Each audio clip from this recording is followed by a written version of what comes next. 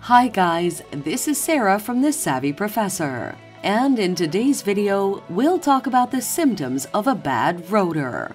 The rotor is a metallic component of the braking system that spins while a vehicle is in motion.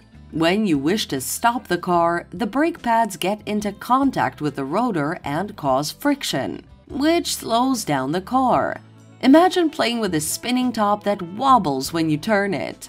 This is similar to a bad rotor since the rotor can cause issues as you try to stop the vehicle. So, what are the dangers of a bad rotor? Reduction in brake efficiency.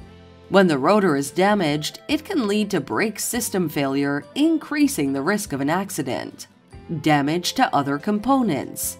You shouldn't overlook a bad rotor since it can damage other parts like the calipers and brake pads.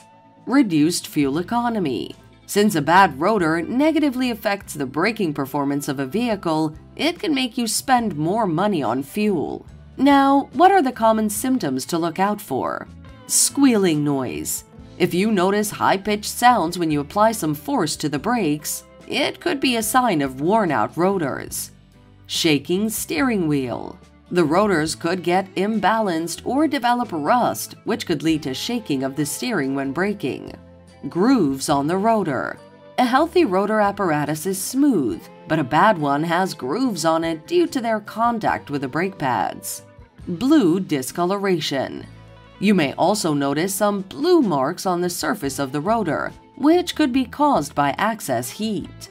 To sum up, here are quick tips on how to fix the issue.